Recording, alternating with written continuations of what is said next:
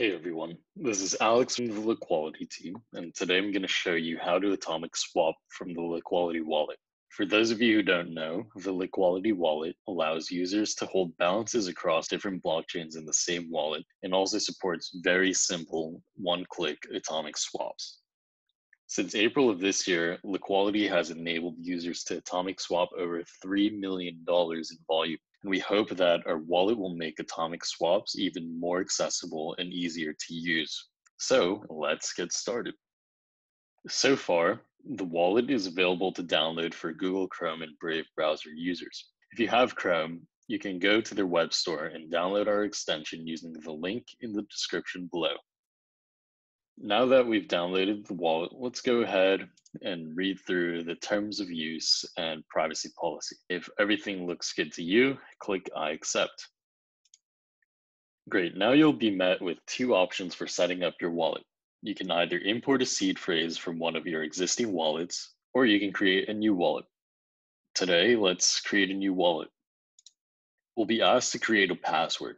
This password will lock and unlock your extension so that only you can access your wallet. Make sure to store a copy of your password in a safe place. So now you'll be prompted with your 12-word seed phrase. Make sure to back this phrase up as well. Once you've done that, you'll be able to see this main wallet screen. So let's imagine you want to swap the ERC-20 version of Tether for Bitcoin. Well, you'll need both Tether and Ether balances in order to begin swapping, so let's deposit some of those assets into this wallet. On the main screen, click on the Tether row, click Receive, then click Copy Address. Then you can go to your other wallet and send some Tether to this copied address. It looks like we got some Tether. Now let's see the same for Ether.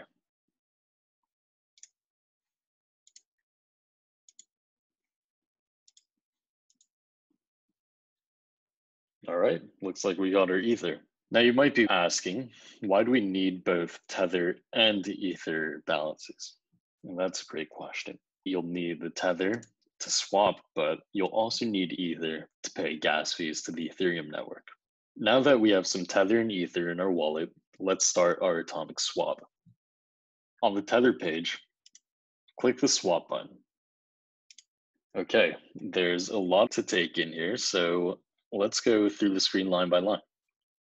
Over here, you can see that you're sending Tether, and here you can find your Tether balance, as well as the minimum and maximum amounts you can swap with Liquality. Let's swap $10 worth of Tether. Below that row, you can see that you'll be receiving Ether. Here, I can select whatever coin I want to swap my Tether into using the drop-down menu here. And we can see that the rate adjusts accordingly over in this section here. Today, we'll be swapping Tether for Bitcoin, where 1 USDT is equal to this amount of Bitcoin. Now, you'll also find this Receive at External Address option.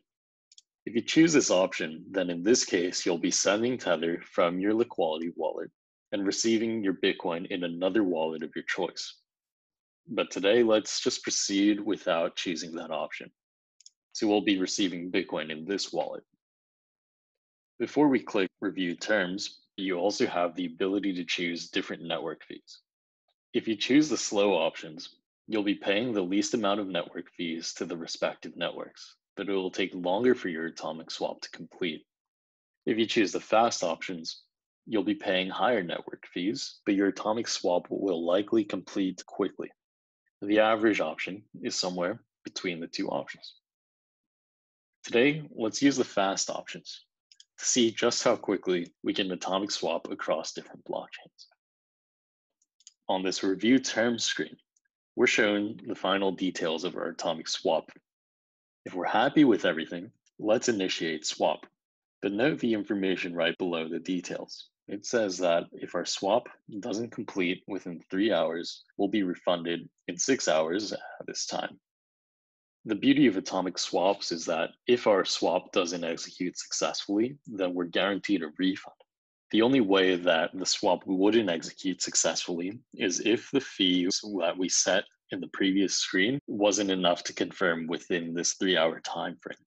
But since we chose the fast options, we can be confident that our atomic swap will execute successfully before the expiry.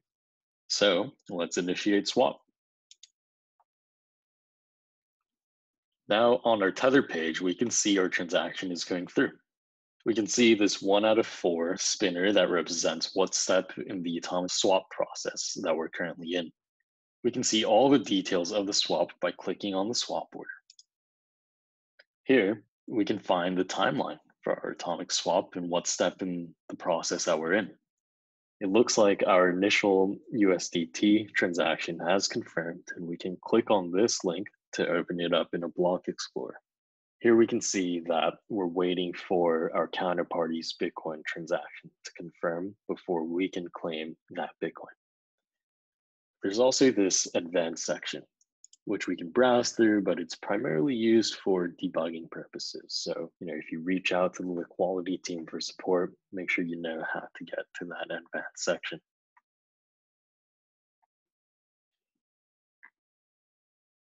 Okay, it looks like our counterparty's Bitcoin transaction has confirmed, and now we can claim our Bitcoin. The wallet will do this automatically, and we do have the option to speed up our Bitcoin transaction. But because we chose those fast options when we first initiated the swap, we probably won't need to do that today. So currently, both the Tether and Bitcoin are locked in their respective HTLC escrows on their respective chains. And now the atomic swap is waiting for us to begin claiming the Bitcoin so that our counterparty can claim their Tether. Right now, the wallet is beginning to claim the Bitcoin, and it does this automatically so long as our browser is open and connected to the internet. All right, it looks like the atomic swap is complete. Let's go back to the main screen, and we can see here that we got some Bitcoin. That's how easy it is to atomic swap cross-chain with the Liquality Wallet. And yeah, that's pretty much it. Hope you found this tutorial helpful. Please like, share, and subscribe if you did, and make sure to follow us on Twitter for future updates.